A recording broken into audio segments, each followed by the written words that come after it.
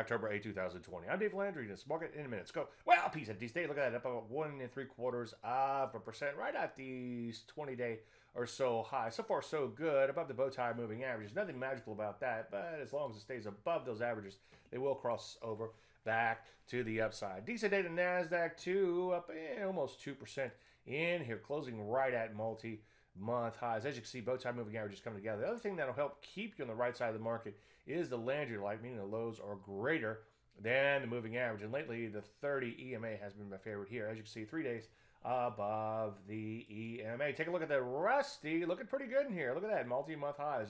It has a little ways to go to get to all-time highs, but you know routine. Takes one day at a time. All in great in the world. Some areas like gold and silver look like they could be rolling over, continue to roll over in here. But for the most part, things are improving. As you can see, software right at multi-week highs. Simmies, look at that, just shy of all-time highs. So what do? Well, I'm not seeing a whole lot of long setting up just yet, but we will if the market continues to improve. For now, the best thing is probably just sit on your hands a little bit and let things shake out. I'm going to flesh all this out later today in the chart show. Hope to see you there. Any questions? Dave@landry.com. I'm Dave Landry, and